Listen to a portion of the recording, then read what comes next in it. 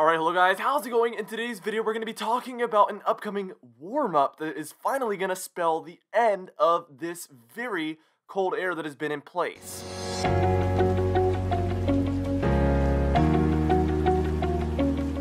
For today's comment of the day, I want to know, how would you rank this spring that we just had? Did you like it a lot or did you not like it so much? Let me know why, and I'll be picking one of those for tomorrow's video. Let's get straight into this video, and first things first, we're taking a look at yesterday's storm reports. We had 2 tornadoes, unfortunately. We had 33 wind reports and then 37 hail reports. So it was a pretty big severe weather day yesterday. I've just been highlighting this every single video whenever we have a severe weather event the day before. So I just wanted to show this to you guys. Here's how the last 5 days have gone. Look at that. Very, very cold air up there for the upper Midwest, the Ohio Valley. Of course, we were calling for this. This was no surprise. We called for that Arctic blast, and sure enough, we had air that was 10 to 12 to even more degrees below normal on a 5-day period, which is obviously a very significant departure from normal for such a long time period. Very, very interesting weather we had over the past 5 days, and you can see that positive PNA out there to the southwest, especially California, Nevada. Even some areas in the Four Corner states were quite warm as well. Florida's the only one that really hung on to that warmth a lot. We do still have quite a few days ahead of some colder air, so it is not all said and done quite yet. So let's just take a look at, first off, today. And as you can see, there is a bit of a southeast ridge building in for Virginia southward. You take that all the way south to Florida, and there is some warmer than normal conditions around, very slightly, but still, it is around. But we do see those very, very cold temperatures for Montana, and you take that down all the way southward through Texas and then all the way northeastward through Pennsylvania and New York, where they were having snow yesterday. Let us know in the comments if you were having snow yesterday anywhere. I'd be very interested to hear about that, but that is what I heard, is that in northern Pennsylvania there was snowfall occurring, even a dusting to maybe more accumulation. So very interesting circumstances that were happening. Let's just take this towards about... This is going to be the days 1 through 5 time frame. So this is going to be Monday through Saturday. And as you can see, overall, the next 5 days are going to be colder than normal conditions for the eastern 2/3 of the country. You can see that positive PNA. You can really see it on this frame. California, Oregon, Washington, Nevada. You could just see those warmer than normal conditions visibly. Very, very obvious that we have a positive PNA in place. Now, those below normal temperatures, we see them widespread for the central and then in through the Ohio Valley, United States, those regions, especially in those greens. That is where we're dealing with 10 to 15 degrees below normal temperatures. So not only is the cold air going to continue, it actually looks like it's going to get more potent as it ends here over the next 5 days. It'll likely be more potent than it was for the previous 5 days. Obviously, today is a little bit of a warm-up for the East Coast, like I said, but it is going to cool back down for sure. Now, what we're going to do is we're going to move on and we're going to take a look at a few more individual days in just a moment. Now, first off, here is May 13th, and that is going to land on a Thursday. And as you can see, those very cold temperatures move a little bit further south from what we saw there on, well, today, Monday. So they are just going to generally move further south and further east. That positive PNA is very obvious out there in the west, like I said. That is the cause, that is the driver behind all of this cold air that is in the area and just around in general. So that is what is to blame for this very cold air that has been around.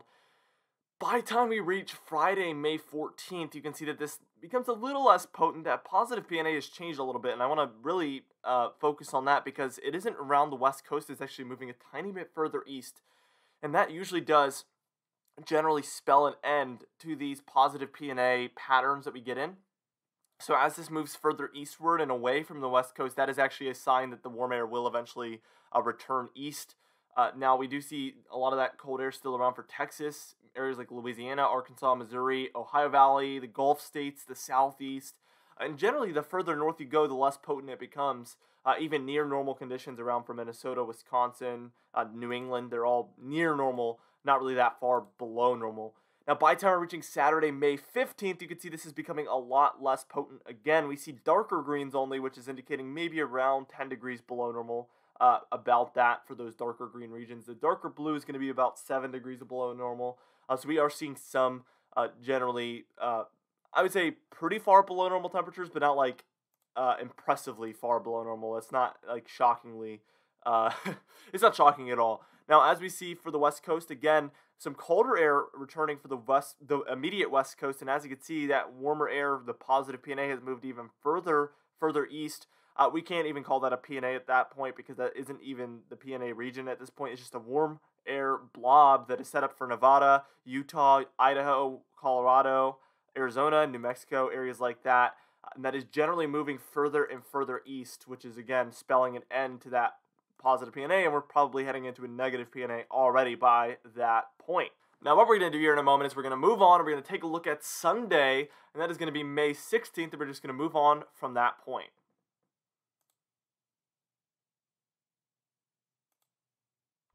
So here's Sunday, and as you can see, that potency is just down again. We can see that there's only blues, not even greens anymore, for the eastern United States. And that warm-up is moving further east. It's now located over the plains and the Rockies mostly, but the west coast is not the center of that warm-up. By the time we reach Monday, May 17th, look at that. That warm-up has now entered into the upper Midwest, the Great Lakes, the Ohio Valley, and the plains. The west coast is kind of 50-50. It's kind of all over the place, but generally, the warmer air is in the eastern half of the country by this point. We do see that cool down for the southeast still, but that will generally come to an end. It's very, very slight by that point anyway, but it will eventually come to an end. These patterns take a while to fully set in, so be patient with it, but by the time we're reaching the 20th, it should be fully engaged here in the eastern United States. Now, by the time we're taking a look at about Tuesday, and that's going to be May 18th, look at the west. It's so cold now, the northwest especially. We're seeing those far below normal temperatures just move in. We're seeing those warmer than normal conditions for the plains, the upper Midwest, the Ohio Valley, the Great Lakes, and the Northeast by this point. So it is beginning to set in further and further and further for these regions. The Southeast is still holding on to a little bit of some colder air, which is pretty interesting, obviously. But again, that should be all said and done over the coming days after this point that we're taking a look at here. It should come to an end generally.